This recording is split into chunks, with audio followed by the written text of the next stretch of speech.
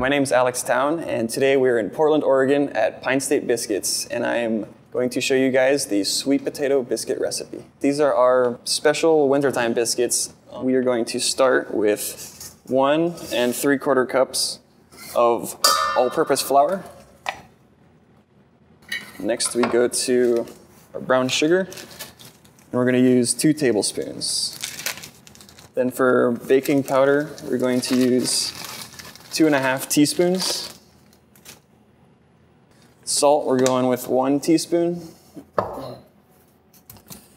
And baking soda, we're going with 1/2 teaspoon.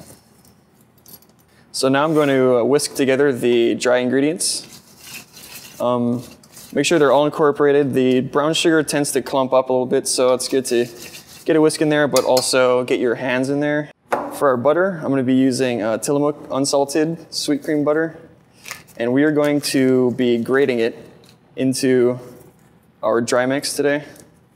It's 6 tablespoons, which is also 3 ounces. Then I like to be exact, so I'm going to weigh out my butter. But feel free to use 6 tablespoons. After the butter is in your dry mix, make sure that you get the flour on it so that it doesn't clump together into one big mass. Now we're going to move on to our wet mix. So earlier today, we roasted our sweet potatoes at 375 degrees for anywhere between 30 to 45 minutes. We took them out of the oven, let them cool just a little bit, and then we pureed them with minced ginger, salt, pepper, and a little bit of orange juice just to kind of create an emulsion.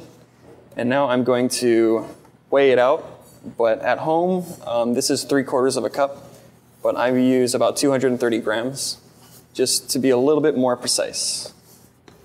Now we're going to add 1/4 cup or buttermilk, let's see, and 1/4 cup of orange juice.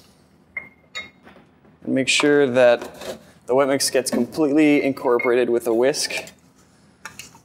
So now I pretty much just add the wet mix into the dry mix and start folding the flour in over the puree mix. I like to use a bowl scraper for this. At home, if you don't have that, I would say just a wooden spoon would suffice.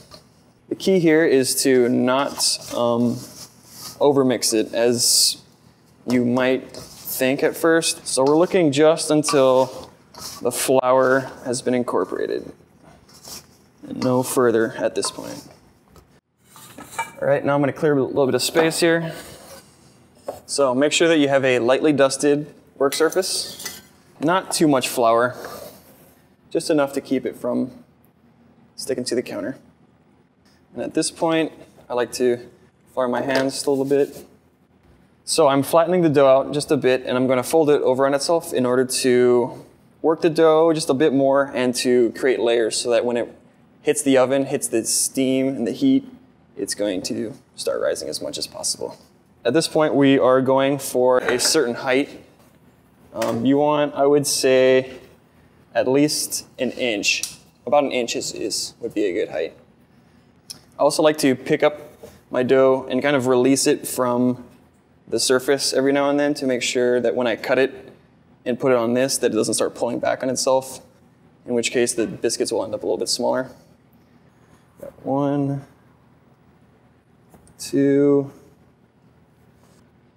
and 3. So we have 3 biscuits here.